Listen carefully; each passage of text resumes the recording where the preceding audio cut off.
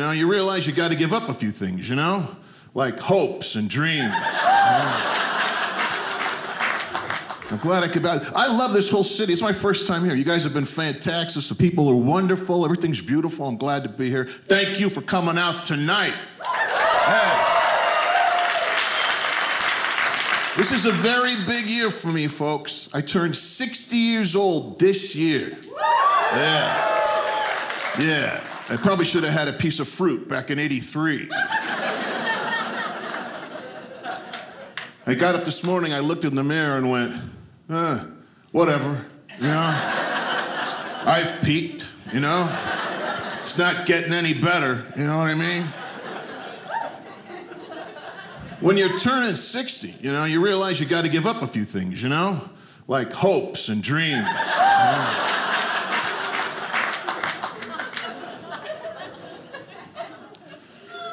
I've been having this pain in my shoulder lasting 6 weeks. My doctor says to me, you know, Tone, as you get older, your body just doesn't bounce back quickly from an injury. I'm like, Doc, I was combing what's left of my hair.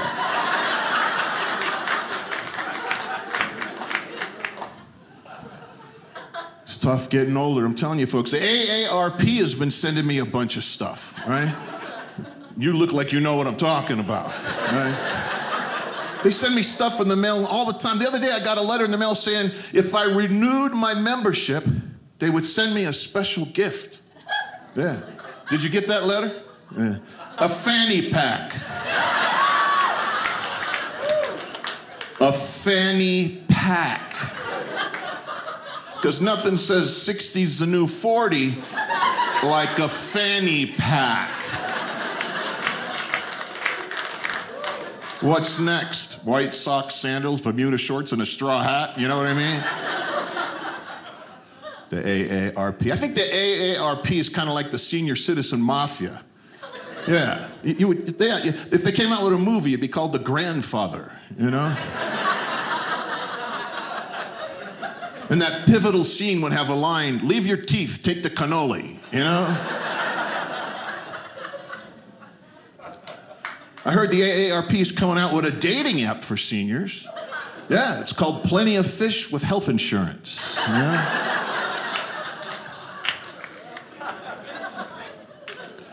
A lot of crazy stuff in the news. You guys, I'm Italian, you guys probably couldn't figure that out, but the Pope's been in the news. Right, this week he was in the news yesterday. He's big in the Italian community. I don't know if you know that. Maybe not that much here. But where I come from, he's big, huge. We're really into the Pope. And I like this guy. I like this Pope. But they lied to us about him, right? When he first got elected, when that white smoke went up, they said, oh, we finally got an Italian Pope again. He's not Italian. He's not. He's from Argentina. Did you know that? That's not Italian. I want an Italian Pope. I want a Pope that's going to come out onto that balcony in front of 1 million people and go, hey. How you doing, you know? Bless me, Father, for I have sinned. Forget about it, you know?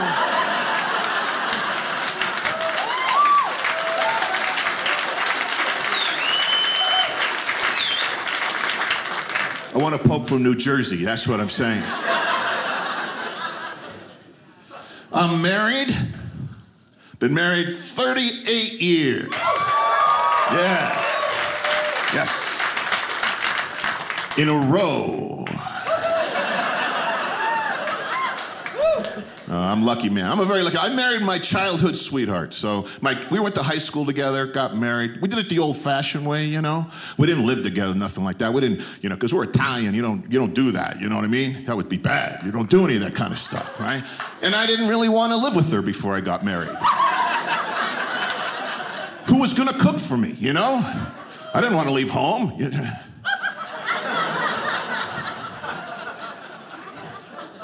But we did it old school. We did it the Italian traditional way. I went to her father and I asked for permission to marry his daughter. And then I went to my mother and asked for permission to leave the house, you know. So we got married, and I got to tell you, we learned about each other along the way, you know? That's how we learned. We didn't know anything about it. We learned along the way, folks. The first 5 years of my marriage, my face looked like this.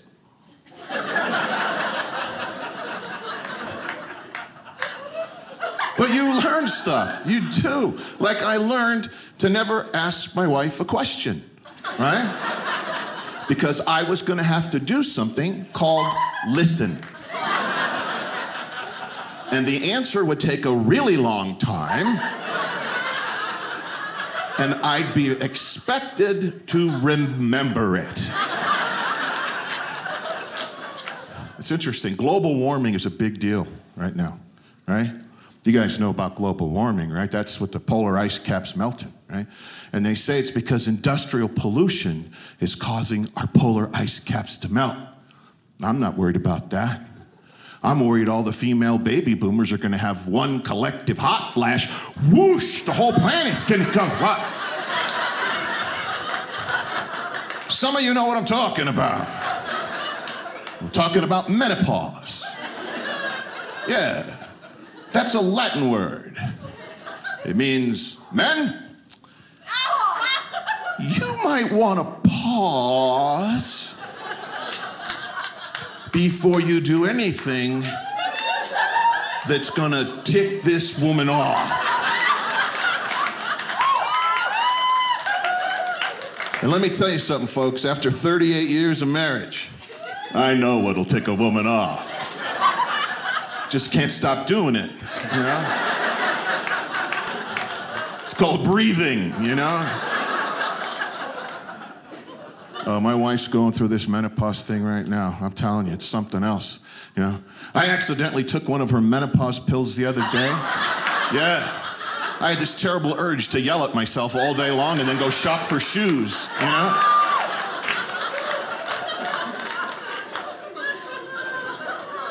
You felt bad, didn't you? You're frightening me right now. I feel like I'm speaking to the choir here a little bit. I can always tell when my wife forgets to take one of her pills, because the air conditioning is set on North Pole, you know? No, to get warm, I have to sleep in the refrigerator. You know? It's a big fridge. It's a very big fridge. Yeah. I love my wife. I'm glad. I like being married. I just can't imagine not being married. We've been together. We're best friends. You know, we communicate. We talk to each other all the time about everything. I ask her stuff. She asks me stuff. Like the other day, she said, "Honey, can you describe inflation to me?" And I said, "Oh, sweetie, that's easy. When we first got married, I weighed 180 pounds. Now I weigh 280 pounds. You get a lot more husband. I just don't do as much."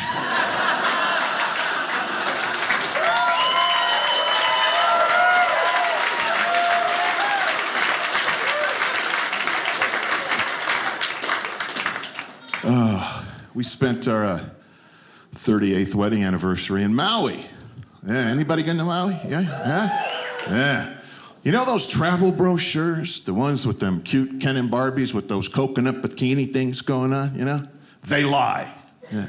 Everybody there looked like me. Yeah. Who knew that paradise was full of fat wops from New Jersey, you know? And when I'm on vacation, you know, I want to do what I want to do. I want to do what I'm good at. Nothing, you know? My wife wants to do stuff. Let's go on a helicopter ride and tour the volcano. Has anybody done this? The first thing they do is they show you a safety video, right? So you can learn how to unlock the helicopter door. Which is good to know when you're over a volcano. Then they ask you this list of questions, right? The last question is, how much do you weigh? I told him I have no problem. But then my wife lies by 20 pounds. I'm like, this is the moment you want to do this? You're lying about your weight now? And I didn't say it out loud, it was the eyes. I was like, really? And she's looking back at me with the evil eye going, don't you dare tell him. Don't you dare tell him how much I weigh. And then it dawned on me, there were 4 other women on this flight with us.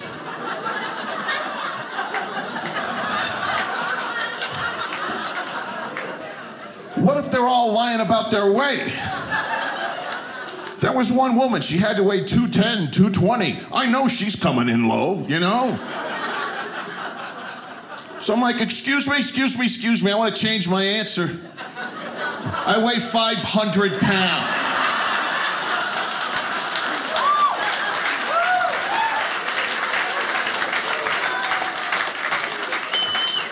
Because I don't want to get sacrificed to Pele the volcano god. Because these women don't want Captain Bob to think we're fat.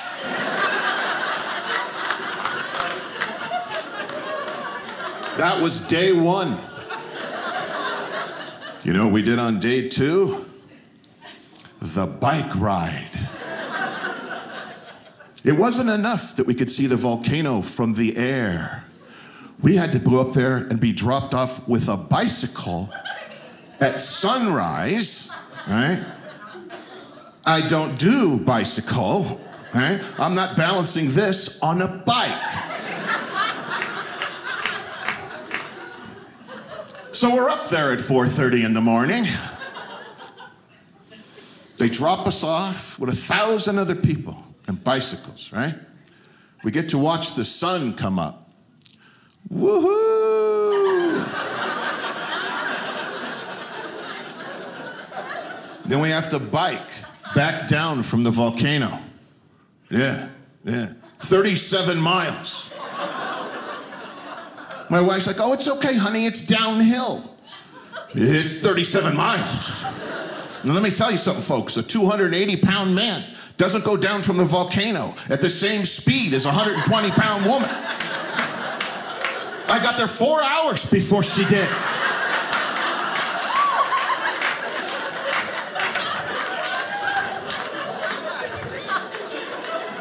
That was day 2. You know what we did on day 3? Look at me. Really look at me. Is there anything about me that says snorkeler?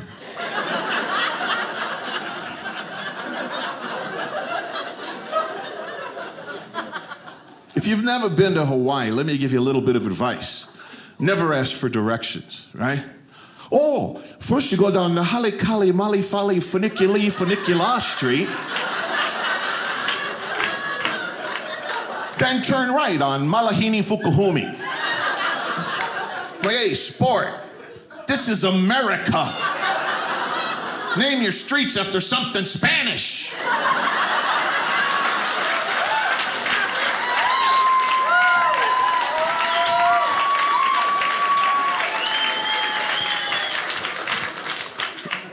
I shouldn't pick on my wife and all the stuff we do, but she's not here, so I don't care. My wife and I, we celebrated our rights of marriage on June 10th, 1978. Yeah, they call it the rights of marriage because right after the ceremony, I had the right to remain silent. Because you women don't forget anything. You don't, do you, ladies? No, they're all shaking their heads. The men are like, oh, yeah, you know, you don't forget anything. Like the other day, we're in Walmart, right? Because, you know, I got that kind of cash, you know?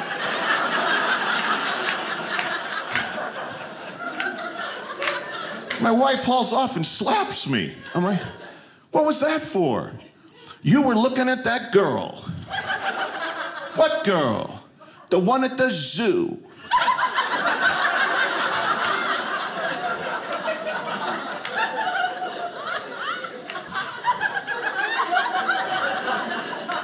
We haven't been to the zoo in 12 years. And my wife basically lives to make me feel like an idiot.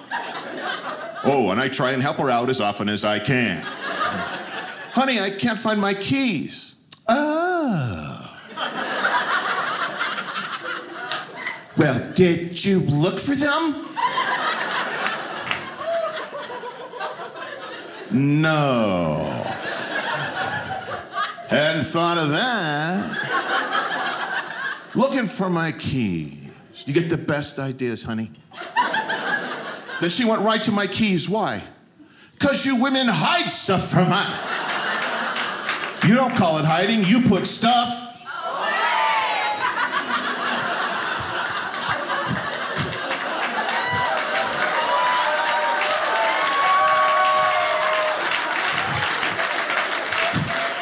There's not a guy in this room that knows where the magic land of away is. It's someplace between Bed, Bath & Beyond and IKEA. That much I know. I put my keys on the kitchen counter. Now they've gone away. And guys, you know, if you're with a woman, if you're married, whatever, you're dating somebody, within 3 minutes, your stuff's gonna start to disappear, right? And weird stuff of theirs just starts showing up, right? The other day, I found a little ping pong paddle in my shower. My shower's not that big, you know? It's like, what kind of game is she playing in here? Do you still gotta win by 2? I don't know. I'm thinking to myself, well, maybe it's part of one of those weird diets she's on, you know? The eat a cheeseburger, take a shower, smack your butt with a paddle diet. I don't know. I come out of the bathroom with this thing. I'm like, honey, what's this? She goes, you moron.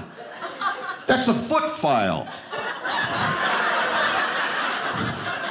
A foot file. Guys, that's how they get their feet in the pointy shoes. They're filing their feet.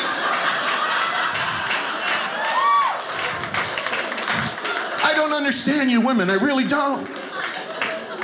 How come Rosetta Stone hasn't come up to translate something like that? That's what I want to know. I will say this, though, and I believe this in my heart. I believe that the women should be running this country. I think women should be in charge. I really do. I think it's about time, yeah. Because, think about this. If a woman was running the country, there'd be no war. We just wouldn't talk to other countries for a while.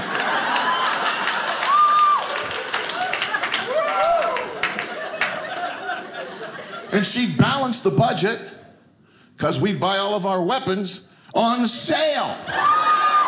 I have a coupon.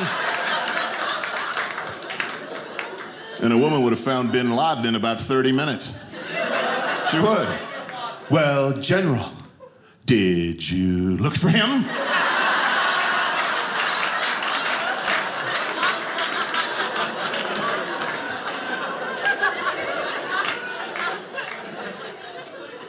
I'm fat. I know you can't tell because I'm wearing black.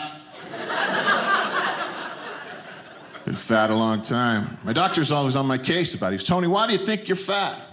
Oh, I don't know, Doc. Maybe because the Girl Scout Cookie Mafia followed me around the entire month of February.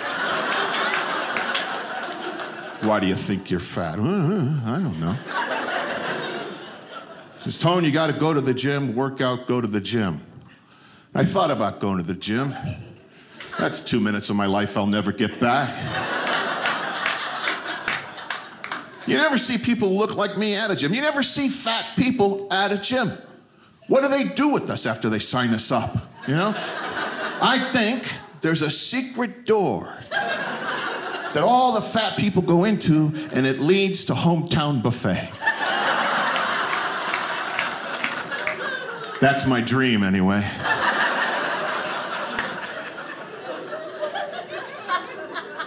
My wife tricked me into going to a gym once.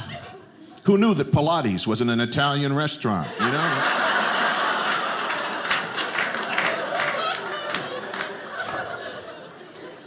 I hate people that like to brag about how they act. They're always, they're so enthusiastic. You know, I got up this morning, I did a 90-minute workout, and then I ran a 5K and swam a 2K. I feel fantastic. Really? I had 6 slices of pizza, then I took a nap. You don't hear me bragging about it.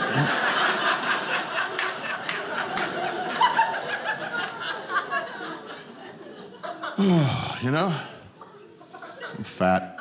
I'm fairly certain when I die, if I see a bright white light, it's because I had a heart attack in front of my fridge, you know?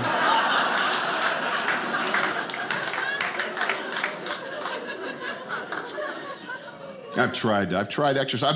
I've bought a lot of that equipment off late night TV, you know?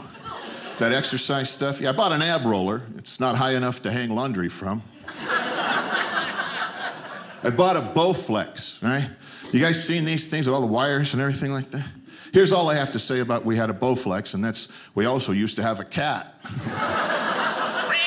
You know, just saying. I don't want the PETA people upset with me over that one. And I know that it's important. I know dieting's important, and that's a big part of being healthy and everything, I think, you know. But to me, it's very difficult just to diet. Like, I'm kind of a fat psychic, you know. Like, I know days in advance when a cheesecake's gonna die, you know. Diet's a challenge for me, you know. So, but they tell you that you gotta diet, you gotta change your lifestyle stuff, Tone. And I think that dieting is kind of like the speed limit, right? It's like speed limit for food. It's meant to be broken, that's all I'm saying. We've all been there before, you know? Yeah. I think that the challenging thing is that when you're fat, you're an oppressed person. Did you know that? We fat people are an oppressed people. You may have seen me and some of my fat friends at an all-you-can-eat buffet singing those old fat spirituals, you know? Like Amazing Gravy, you know?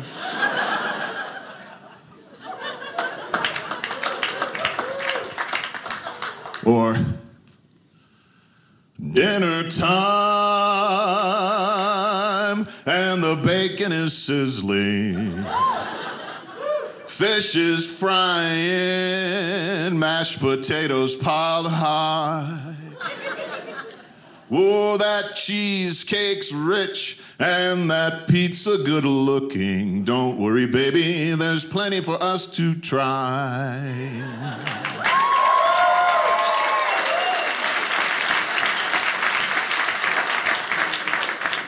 I think my favorite fat spiritual is sweet and low, it tastes like crap. Krispy Kreme, carry me home. Sweet and low causes cancer in rats. Krispy Kreme, carry me home. I looked inside a gym, and what did I see? Krispy Kreme, carry me home. A bunch of people that didn't look like me. Krispy Kreme, carry me home. Sweet and low, it tastes like crap. Join in. You can sing, everybody say, Krispy Kreme, it tastes, sweet and low, it tastes like crap. Krispy Kreme, carry me home. Sweet and low, causes cancer in rats. Krispy Kreme, carry me home. You guys are awesome. Well, I wish I would have knew that earlier. We could have been singing all sorts of songs up here. I think in order to really make it up to the fat people like us, I think we need to have a Fat Pride Day. Yeah. There'll be no parade. I mean, it's not, no, there's no parade screwing up traffic. It's not like fat people are gonna march, you know? And matter of fact, you wouldn't even know it was Fat Pride Day, you know? We'd just all be home eating pizza, watching the Food Network, you know? My wife hired a personal trainer for me. That poor guy. A little young kid, you know, he's like, Mr. Calabrese, you know, what we're gonna do here, first thing we gotta do is we gotta establish your fitness goals. For the year, we're gonna set them out, just lay out that fitness goal. So by the end of this year, I'm gonna have an ab.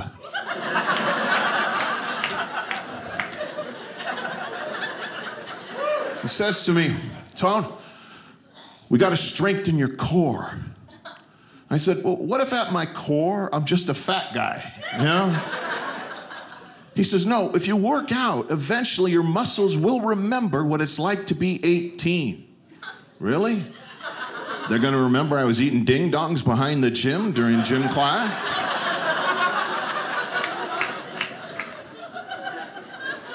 Young guys, young kids today. I worry about young kids today. Don't you worry about young people? Yeah. I do. We're raising a nation of whiners and crybabies right now. We are. I can prove it. Do you know what the #1 video game is in this country? It's Grand Theft Auto. Did you know that? Our teenagers are too lazy to go out and steal an actual car.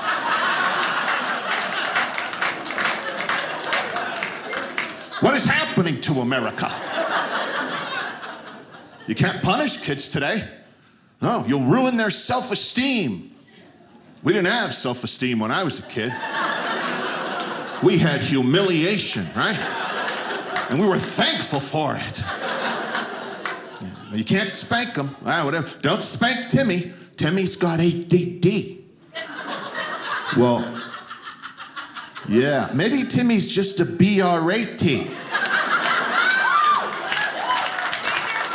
Maybe what we need to do is spank Timmy's BUTT. Because let me tell you something, folks. I went to Catholic school, right? Big shock. I went to Catholic school. I was raised by Irish nuns. Yeah. Oh, I had ADD. Once.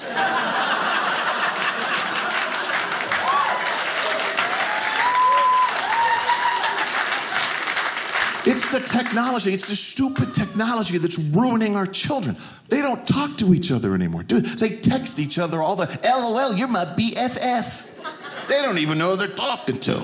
How do you know your BFF is just some big fat forget about it, you know? I don't text. Look at the size of these things. I can't text. I try to text my wife, FYI, call your mom. It came out, FYI, call me Tom. What? Try explaining that to your wife. Yeah. But that's okay. That's okay, because now they got something called talk to text. You guys know about this? Yeah. This is my phone, okay? And next to the keyboard thingy, there's a little microphone, see? And so if I want to send a text message, I can press the microphone, and then I can talk into a phone.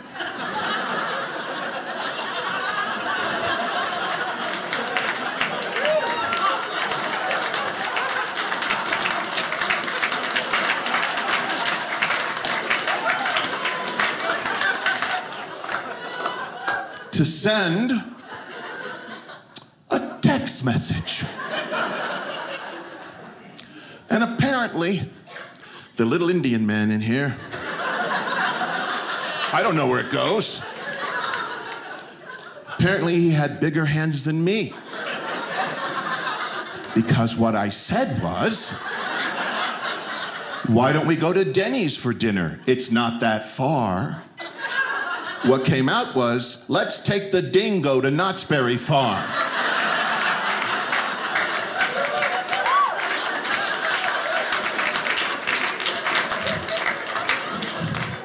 Who owns a dingo?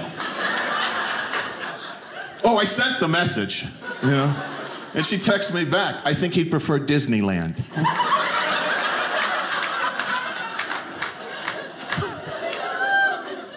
This crazy stuff, this crazy technology, it's gotten into everything, right? The other day I'm in the grocery store. Tell me if you've had this happen to you, right? You go up to the checker, right? You go to checkout, and the checker says to you, would you like to make a donation today? Have you had this happen, right? It's like every time I go to the grocery store, they're hitting me up for money, right? I wasn't mean about it, but I said, no, thank you. And she looked right at me and said, oh, unhappy face. Now, wait a minute. She didn't make an unhappy face with her actual face. She said unhappy face. She talked in an emoji. Is that what the world's coming to? We're talking in this stuff now? Could you imagine yourself at work? Boss, I lost the Johnson account today, unhappy face. Well, you're fired, surprised look.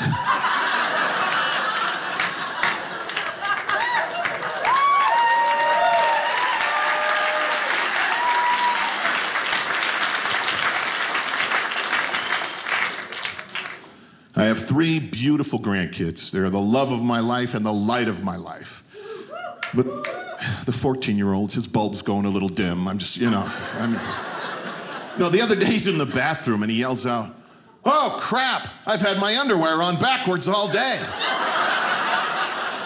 That explains everything.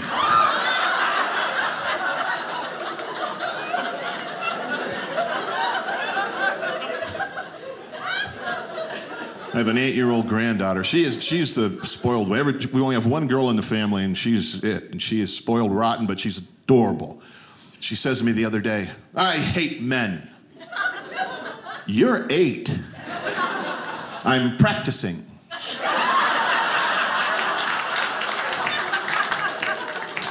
She says to me, you know, Papa, I know what true love is. True love is when you keep your boyfriend, even if he's really annoying, until you get the time to find another one. I have a 4-year-old grandson. He's a kick. He's like, Papa, do you ever think that when you're mad, you're kind of like the Fat and the Furious?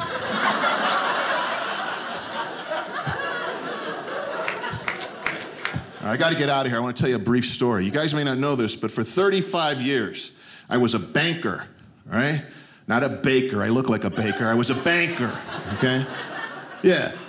And I went through 7 mergers. The last one, they offered me an exciting new position, right? And a 60% pay cut. Yeah. Sometimes you got to just take the severance package, slash their tires, and move on, you know?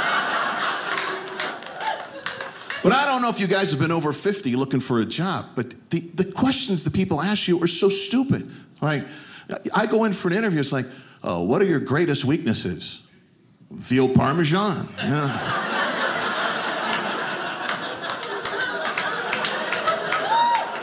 Where do you see yourself in 5 years? Living with my kids if I don't get this job. You know?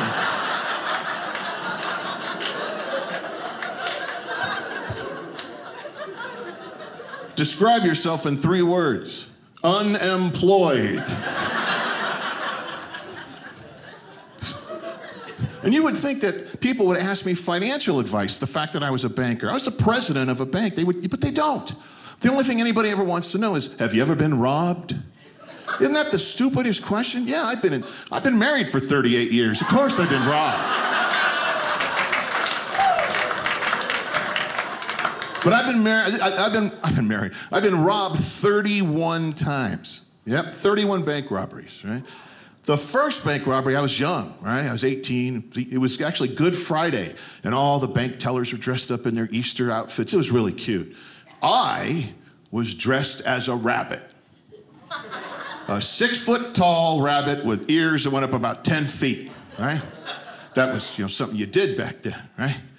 And a guy comes up to the teller next to me, and all I hear is, put the money in the bag. And I'm like, that sounds like my wife. But he had a mustache. Oh, still, what are you going to do? It could still be my wife. It's okay. We love each other. Well, one thing they do, if you've ever worked in the bank, they tell you, don't run after a bank robber. Just give him the money, let him go. Not me. I'm going to be a hero. I ran after him, dressed as a rabbit. I had the floppy feet coming out to here. I'm running down the street like this. One of my feet fell off, right? A homeless guy picked it up. He's rubbing it going, here comes Peter Cottontail. It was a weird experience. The guy pointed the gun at me, but he didn't shoot, because you wouldn't shoot the Easter Bunny, right? And he got away. What's really weird is 30 years later, right? I'm working in another office. I'm the manager of the bank, and I had one of these tellers. Her name was Margot. She was 65 years old. She was a veteran, right? Guy comes up, robs her, and he's got a gun. She reaches out and grabs the gun out of his hand. She says, you need to go back to school. What would your parents think about this? And she's waving the gun around. He walks outside, sits down on the curb, and starts weeping. Yeah, the police showed up. We found out that as a child, he'd been traumatized. He had seen a rabbit chasing a bank robber. Good night, everybody. Local man robs Wendy's with alligator. We're the alligator boys now. And the lady be sitting at the bank, she be going, Mom, Mom,